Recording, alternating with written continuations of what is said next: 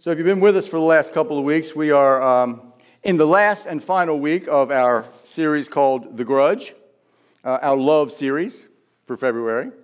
And we've talked about some heavy and not so heavy topics. I hope that you have gotten some clarity, maybe some freedom that you didn't have before. I know, I knew they were going to do that. Before I get started, let's go ahead and dismiss the kids. By the way, guys, if I ever forget, as soon as the music's over, the kids can go out. I'm going to forget. I even had them look, everybody turn around. I even had them put a reminder up there, and I still forgot it. I was too busy tripping down the steps. That's what it was. Back to my regularly scheduled program. You know, when I prepare sermon series, when I listen to what God has to say, when I kind of research this, sometimes these things just hit me hard. And this series has really kind of done that to me. So I hope for you it's done that too. We've talked about some interesting things. We talked about first how to forgive the day-to-day grudges that build up, right? For the most part, these little small things are in no way even important enough to bog us down. We just kind of got to get over that. And then we talked about the really heavy subject of forgiving the big offenses in our lives. Those things that have cut us deeply, that have hurt us, that we've carried for years and years and years. And we learned that forgiveness is not ever designed to stop with us. It is supposed to flow to us and through us out to the world. And last week we talked not about forgiving God, because God doesn't sin, God doesn't ever do wrong. There's no reason for us to forgive him, but we do get to that point when he hasn't done the things we think or hasn't shown up the way he would, that we carry these grudges against him. And we learned how to get past that last week, and we realized that just because we're in a waiting season does not mean we're in a wasted season. God works in his own time, and we learned that he is always good. And that through all those seasons, whether we're waiting or whether we're getting his miracle or whether we're getting his blessing or whether we don't see him working or not, that we should get up and worship him once more. Not because of what he does for us, but because he is good. God is good all the time. And this week we're going to talk about forgiving the person that I think is the hardest of all to forgive. This week we're going to talk about forgiving ourselves. And that's, kind of a hard thing to do, because how do we forgive ourselves when we've let ourselves down? When we maybe did something we knew was wrong or made a choice, or didn't make a choice or whatever it was. How do we forgive ourselves when we've let God down? And that's a big one. When we've kind of just walked away or we know God wouldn't approve of this, but we do it anyway. How do we forgive ourselves when we've let other people down, or we've hurt someone, or even if it wasn't our intention to hurt someone, that's the way it ended up? How do we forgive ourselves? And that's difficult because we know what we did.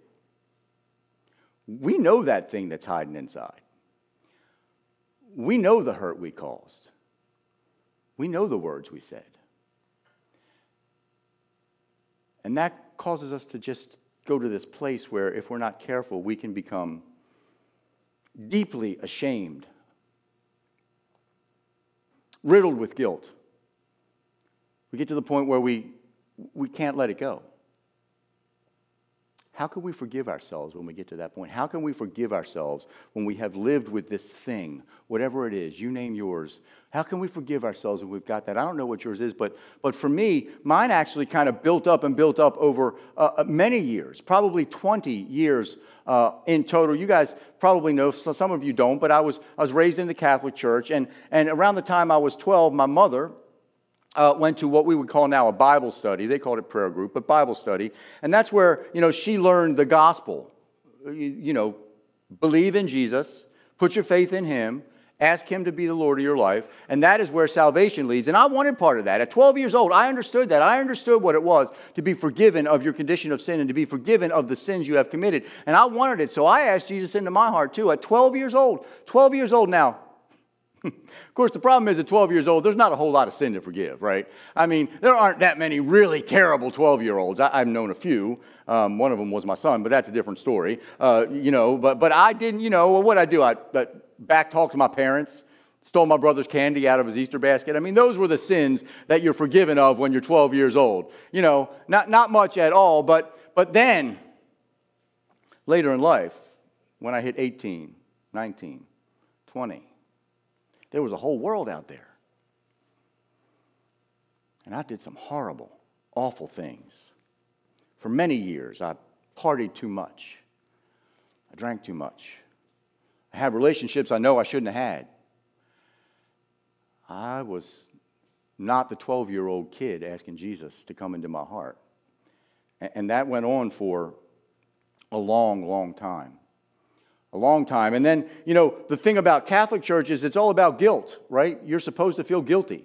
And then you're supposed to go do penance. But then I started going to Protestant churches outside the Catholic faith, and they were talking about this love of Jesus and this, it once forgiven, always forgiven. And he took it all to the cross. And while I knew that in the back of my head, it really never clicked until I got there. And so here I am in these new church situations, and they're just a different kind of people altogether. And I'm guilty because I spent all those years just running away from Jesus. And then I feel guilty because I didn't realize that he was forgiving me. And I don't know. Something wrong with me.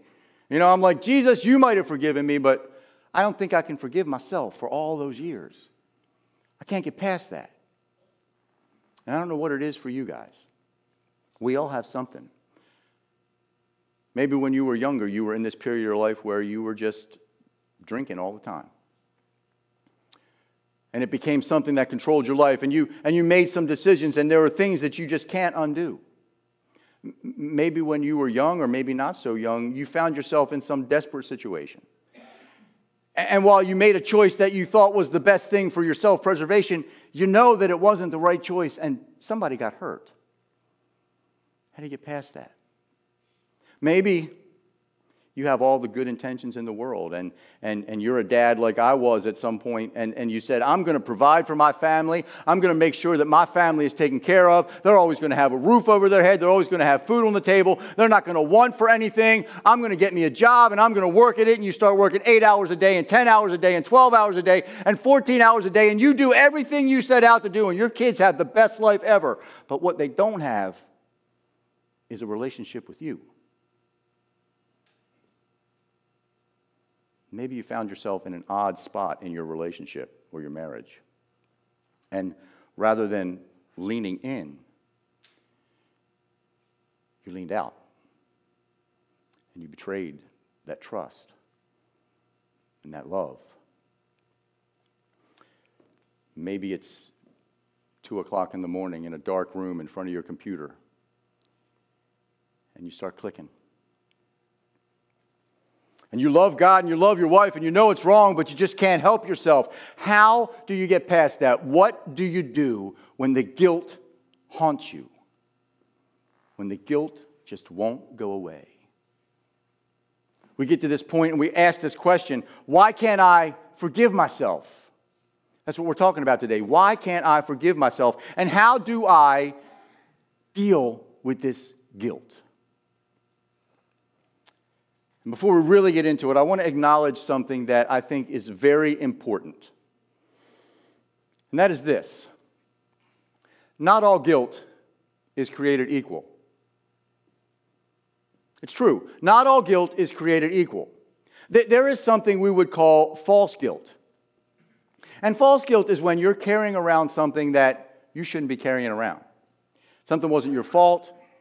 You didn't really have any control over it, and yet you feel guilty about it. And maybe your parents were divorced when you were a kid. And like many kids do, they get themselves into this kind of mind game where you say, well, if I had just been a better child, if I had just said I love you to my parents a little more often, if I had just got daddy's slippers for him when he came in, if I had just gotten better grades, maybe my parents wouldn't have gotten divorced. And you've carried that guilt with you. Or maybe the unthinkable is you were, somewhere in your childhood abused. And, as is all too common and as awful as abuse is, a lot of times the person who is abused is made to feel like it's their fault. Like they did something to cause that. There's any number of things that can cause us false guilt, but I want to tell you that this false guilt, that this is not your fault. Those kinds of things are not your fault. There is no reason to be guilty about it. Don't buy in to the devil's game of shaming you into a false guilt over something you had absolutely no control over. I suffered from this myself for a while. My very best friend growing up, his name was Joe. That's actually not made up. It's not like a name changed to protect the innocent. His name actually was Joe. We were thick as thieves. You guys remember me telling you the whole one pump story about, running around and shooting each other with BB guns? Well, it was me and Joe. That's who it was. I mean, we were the guys. If I was somewhere, he was there. We went to high school together, grade school together, homecomings, proms, you name it, we did it. We were thick as thieves our whole lives growing up. We got married, we were still friends. We had kids, we were still friends. And then he got divorced, I got divorced. And our paths kind of went like this. I kind of embraced the adulting lifestyle. I kind of embraced the being responsible with my kids and my family and making sure that they were taken care of. And I found out from his father, who actually lives right around the corner from me now, from his father that he can't even see his kids because he can't pass a drug test. And that relationship just kind of went, and I haven't spoken to him in, well, my oldest daughter's 29 years old this year. And so it's been about 25 years. I haven't spoken to him. And I carried that guilt around with me because I'm like, is there something I could have done? Is this my fault? Could I have reached out to him? But the fact is that he made a choice. And I knew for me, I couldn't be in that environment because I knew what it would do for me. That's false guilt. False guilt, it's always bad, it's always destructive, and it's always dangerous if we hold on to it. I just want to make that distinction, that there are things that happen to you you do not need to carry around. But there's another kind of guilt. And as strange as it may sound, there is a kind of guilt that you can consider a gift. There is a kind of guilt that if it truly brings us to a place of sorrow and I'm sorry for this, and knowing what we did wrong, if we embrace that, then that kind of guilt can draw us closer to God if we let it.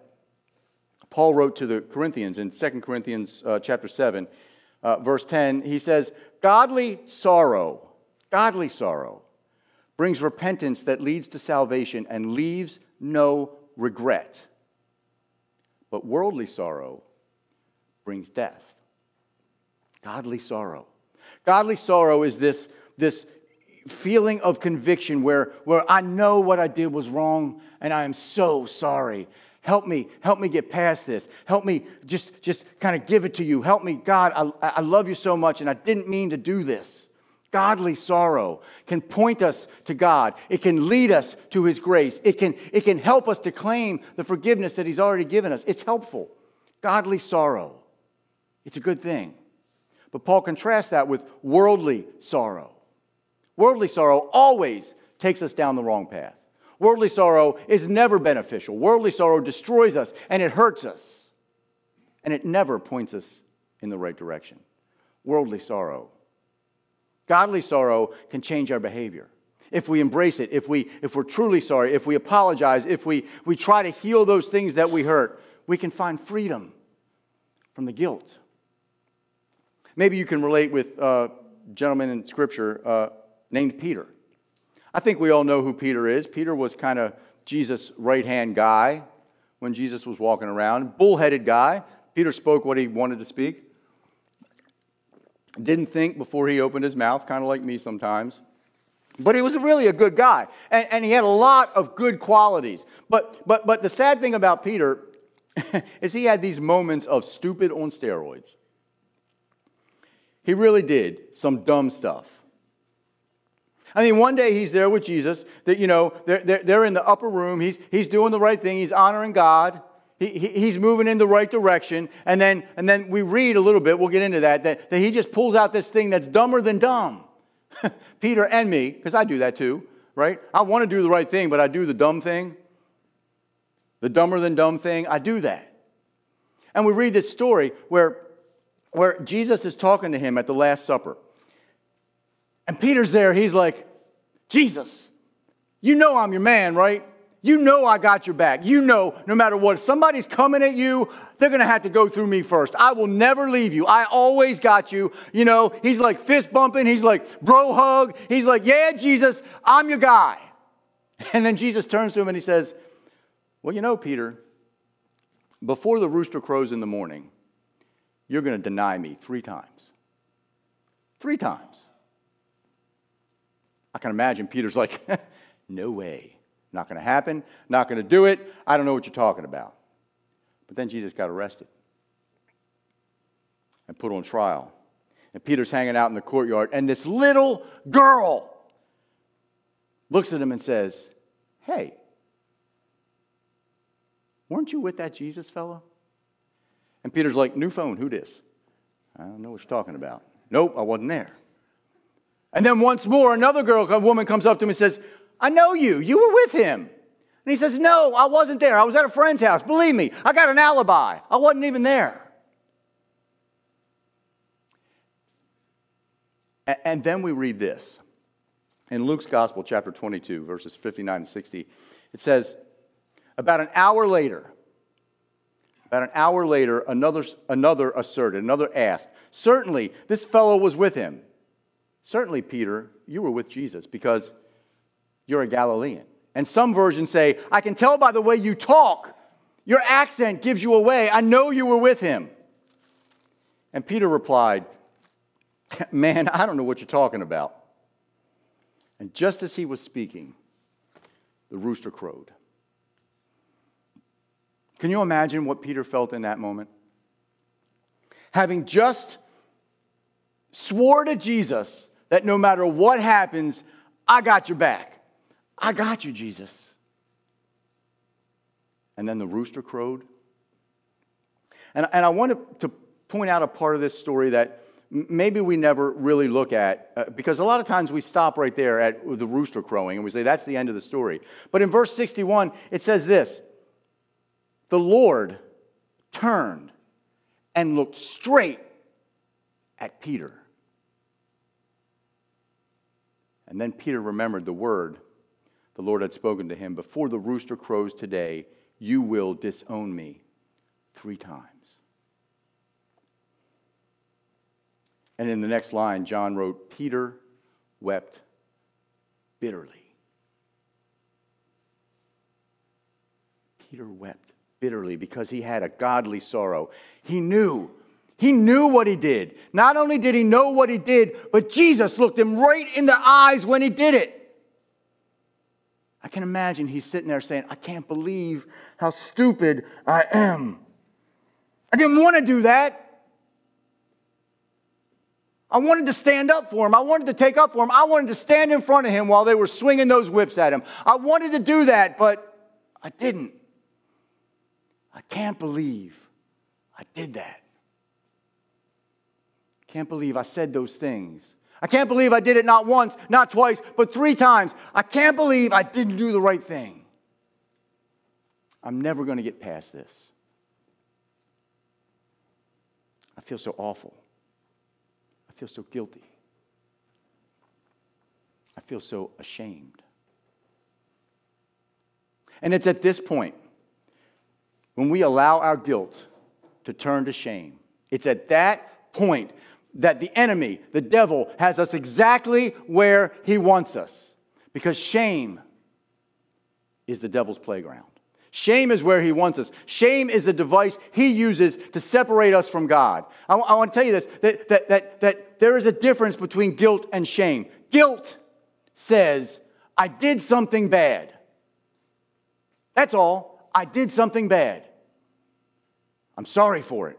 I feel guilty. But shame says, I am something bad.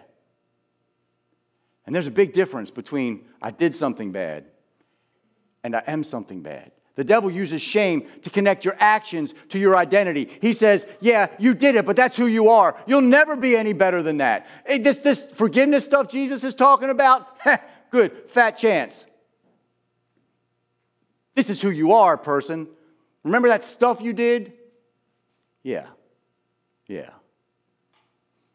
He wants you to feel that you're pathetic. He wants you to believe that you're worthless. He wants you to believe that you're a failure and that you're hopeless, and that God will never, ever bless you because of what you did. You're never going to be happy. You're never going to have a happy marriage. You're never going to provide for your kids the way you really want. You're never going to make a difference in this world. You're never going to find that freedom Jesus promised you. This pain you're feeling, the devil says that's punishment for your past. Shame. I can imagine that's what the devil was saying to Peter. You blew it, Peter. You blew it. You had the chance, but you blew it. Now everybody's going to know, all Jesus guys, all the disciples, they're going to know, the whole town of Galilee is going to know. Jesus knows. He watched you. He watched you. He looked straight in your eye while you denied him. You betrayed him. Your life is over. This is truth here, folks. The devil wants to use your shame to drive you away from God. It's the truth.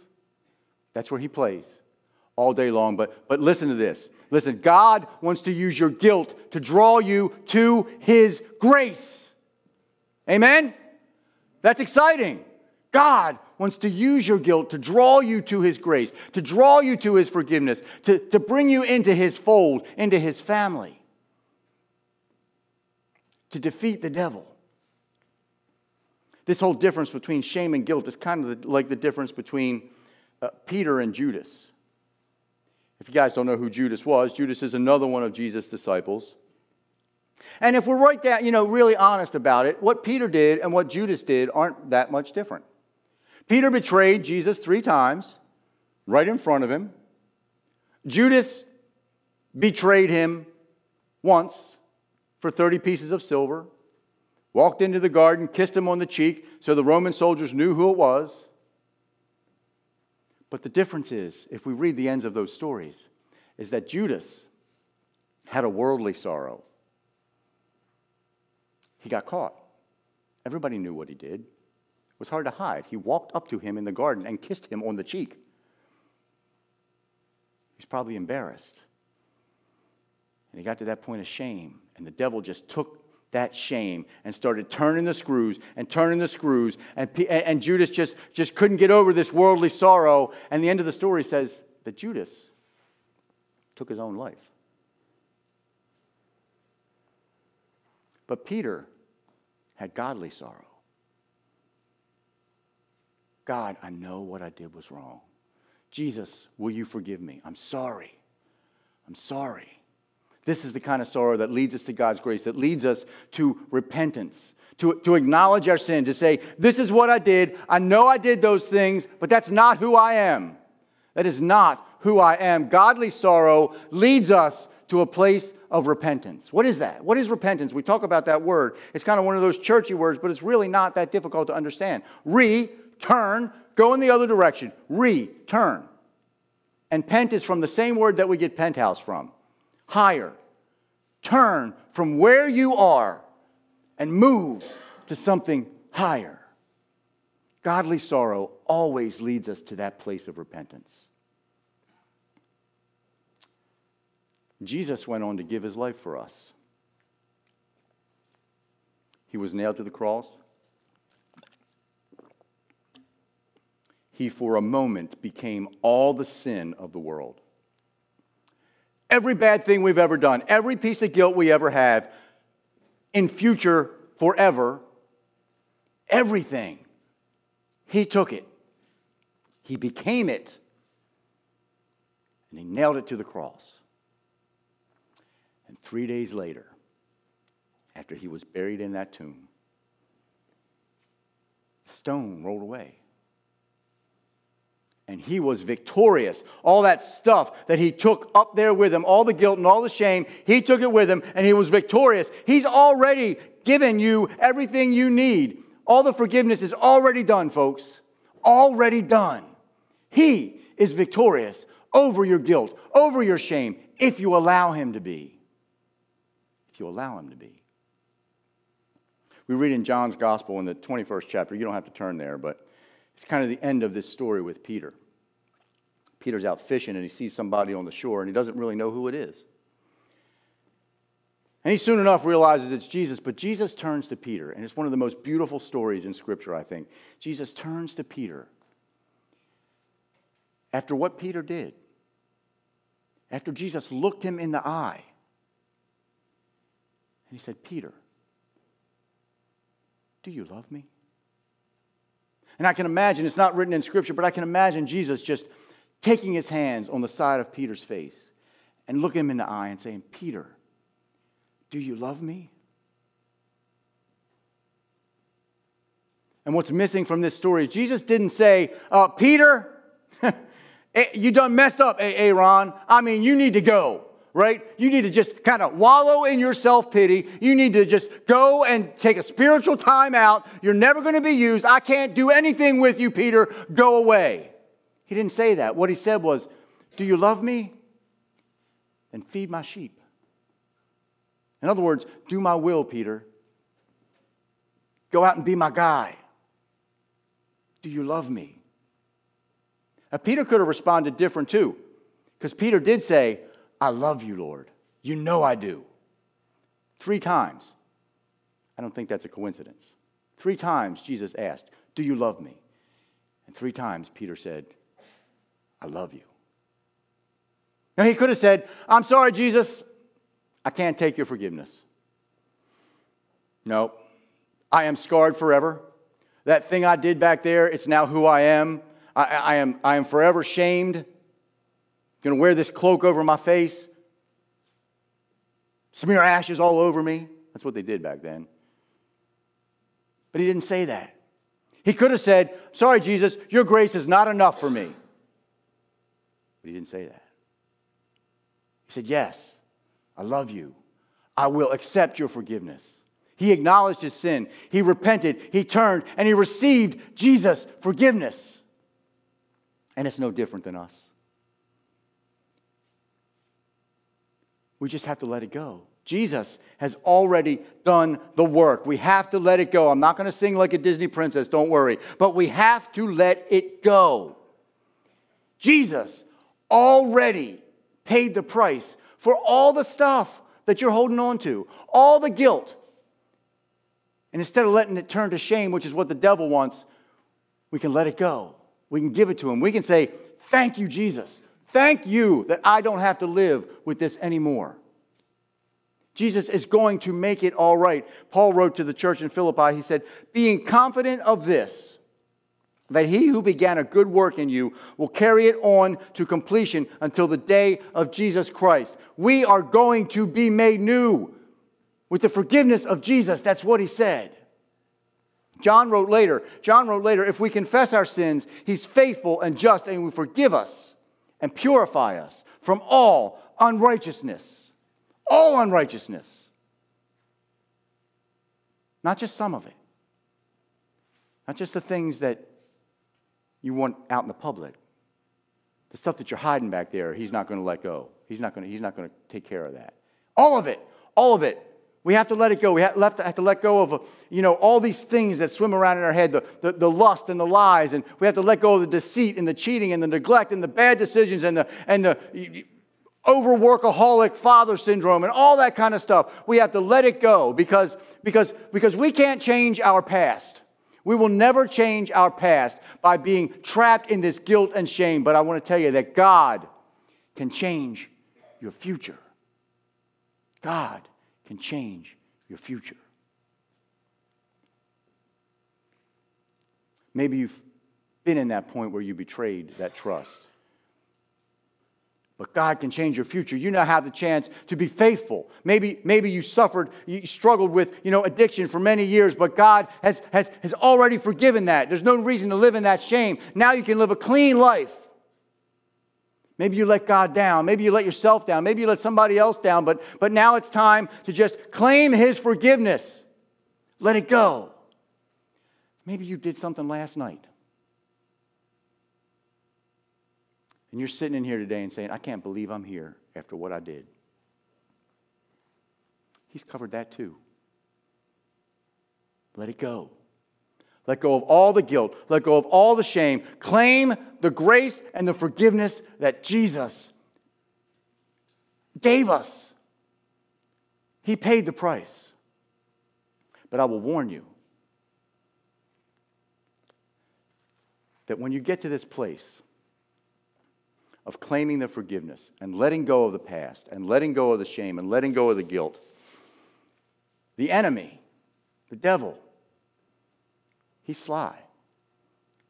He is going to try to bring it up. He is going to always try to remind you of what you did and who you hurt and your past. And he's going to try to, remind you of how awful you are and how ashamed you should feel. And he does this. He brings up our past and he reminds us of it because he's intimidated by our future. He's intimidated by the future we have through the power of Jesus Christ's forgiveness in our lives. This is the reason he came, so that the guilt and the shame doesn't have to keep us separated from God. He wants you to be a better, stronger, guilt-free version of you. Peter, our friend Peter, got chosen to be the primary speaker on the day of Pentecost. When the Holy Spirit descended down, he was the guy who went out there and he gave this sermon, and it wasn't a beautiful, fancy sermon. He basically said, repent of your sins and be saved. And you know what happened? Because of Peter, who denied Jesus 3 times, Peter, who could have gone the same way as Judas, Peter spoke those words. And Scripture tells us that thousands of people believed in Jesus Christ. From Peter. God didn't choose Peter because he was faithful. God chose Peter because he was forgiven. The same reason he chooses me, the same reason he chooses you, the same reason he chooses everybody who calls on his name. Not because we're faithful, because he knows that we're going to have these places where we always fall down. But he says you don't have to make your guilt be the thing that is your identity anymore. You don't have to be ashamed of it. You're forgiven. Let it go. The devil wants to use your past to steal your hope for a better future.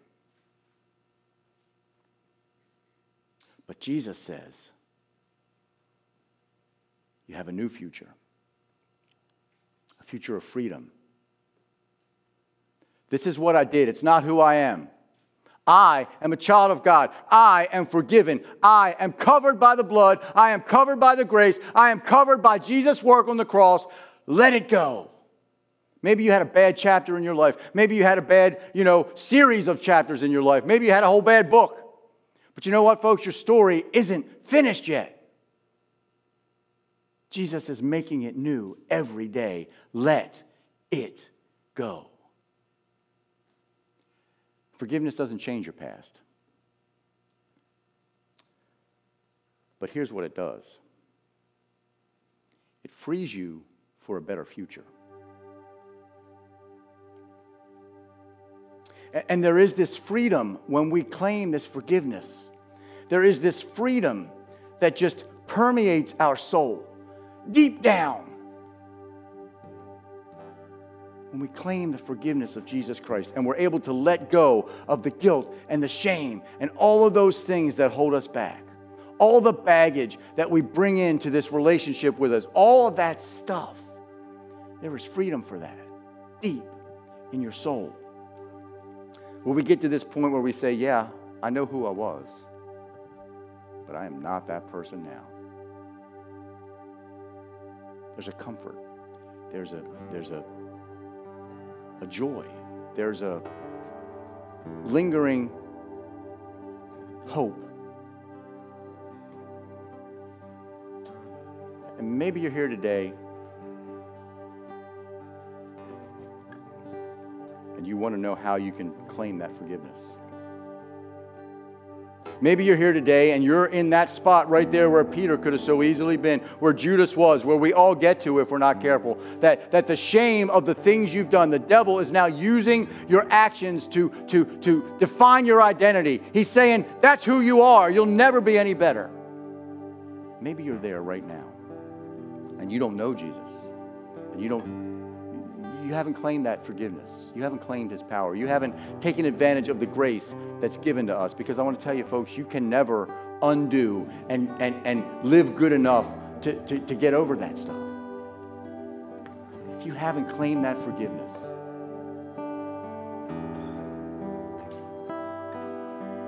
I got to ask you why you're waiting. And maybe you think, well, I'm good. I come to church. I know who Jesus is. I've read some stuff in the Bible. I've done the things that would check the boxes, but you've never actually said, Jesus, I want you to take my life over. I want to claim your forgiveness. I believe that you are the Son of God. Make me new. Because that's the only way we can claim that forgiveness. We have to invite him into our life. We have to invite him into our heart. We have to invite him into everything that we have so that the guilt and the shame doesn't any longer haunt us. If you're there, why don't you do that today? And if you would like to pray that prayer, if you would like to talk to someone more, if you'd like to talk to me more, if you don't want to do it here, just text me. I'm here. I'm always here. If you want to pray today, we can pray. You can pray sitting in your seat. You can pray that prayer.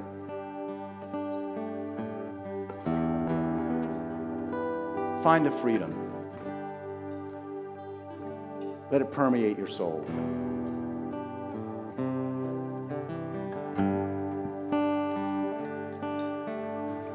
Just lift this up.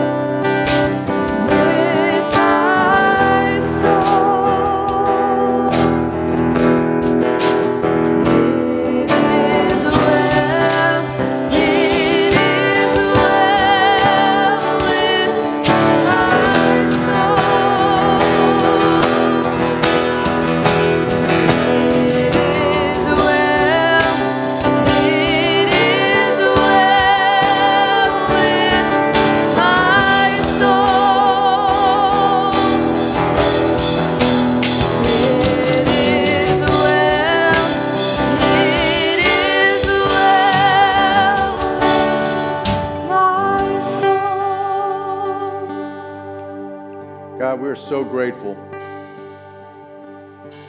so thankful for your forgiveness and your grace. Without that, we would just be riddled with guilt and shame. God, we all need that. I just want to ask today, with all the heads bowed, just keep your heads down. If you have prayed that prayer today, to ask Jesus to just take it over, would you just raise your hand, put it right back down again? Maybe you want to just recommit your life. Maybe you just want to kind of walk closer with him. And if that's you today, just raise your hand and put it back down again. God, we thank you for all those decisions. You are so awesome. We're so grateful that you were here with us today, God, that you filled this place, that you left your mark on everyone here. We're thankful for your word that you've handed down for all these centuries so that we can know you and know about you. And we're thankful for all those who are here today, God. And we ask that you keep them safe until we meet again next week. God, we pray all this in Jesus' name. And together as a church we say, amen. Go out and check out the 21 Days of Prayer online. It's also in the email. There's a link to it.